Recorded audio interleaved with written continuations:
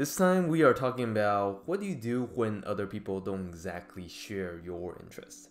Yeah, maybe you like something that's a little more niche, and other people just don't really find it interesting. It's really a difficult balance because let's say if you just want to only hang out with people that you like, that means that there might not be anyone else around you immediately that might share your interest.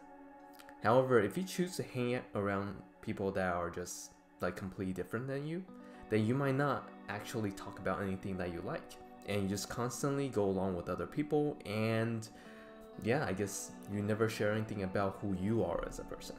If you want to see if you can strike a balance between your interests and other people's interests, yeah, you can keep on watching.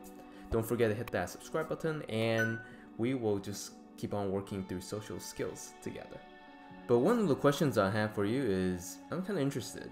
What kind of hobbies or interests are you interested in? Yeah, but what kind of hobbies are you interested in? To better connect with more people and more groups, this concept I call branches and leaves. So think of branches and leaves are both topics. Branches are more of the topics that are more common, and leaves are the topics that are more niche. So if you kind of look at the structure of how the branches and leaves are, you have a branch that's like branching out, and then you have leaves that are connected to the ends.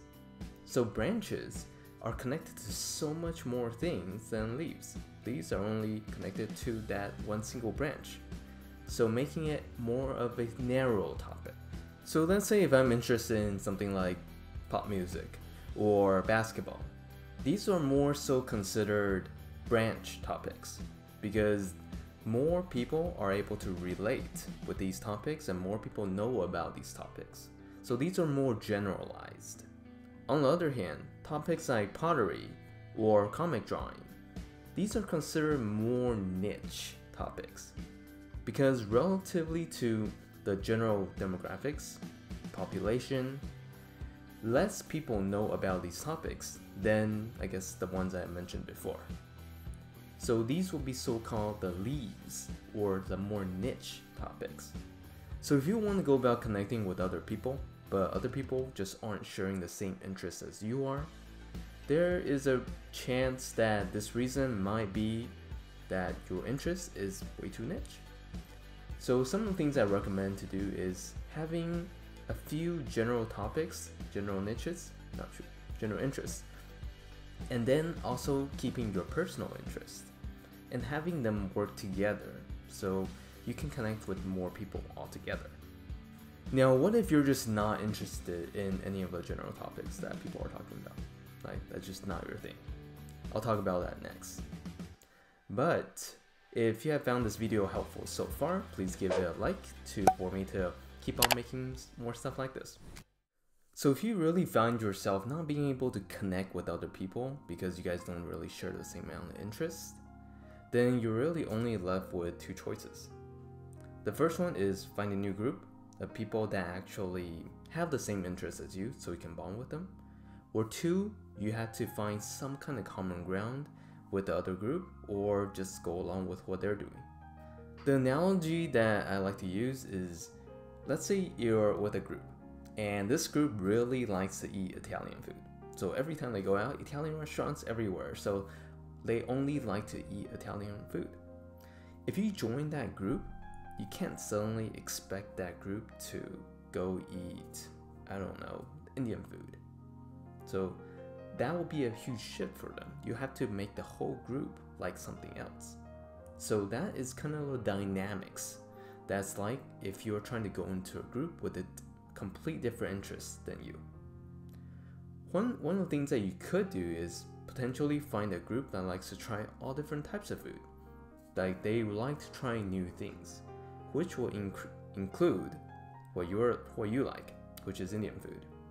But the most critical thing to understand here is that the more flexible you are as a person, meaning the more topics you know, the more interests you have, that means you can potentially connect with more and more people. And that really makes you more adaptable in terms of different environments. You can shift from topic to topic. You can join different groups on the fly.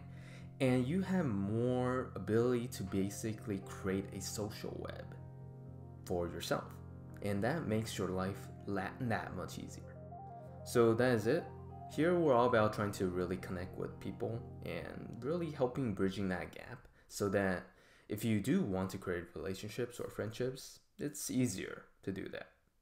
And I understand that starting out, this might not be something that's really easy to do because it's really hard to find people that are really on the same page. And if you do choose to, I guess, just stick with people that you know likes what you like, then it might be a little harder, but you can still find those people. Yeah. So here, a lot of this is about expanding your interests. That's more so, I guess, my suggestion if you want to be able to connect with people quicker and have a wider range of things to talk about.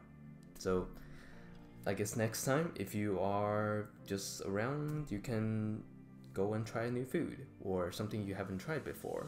And even if you don't like it, you can have the experience of you trying that food, which becomes something that you could talk about. Yeah, so try something, expand your horizon, and it'll be fun. And I'll talk to you guys next time. Usual, like, share, subscribe, comment, and take care.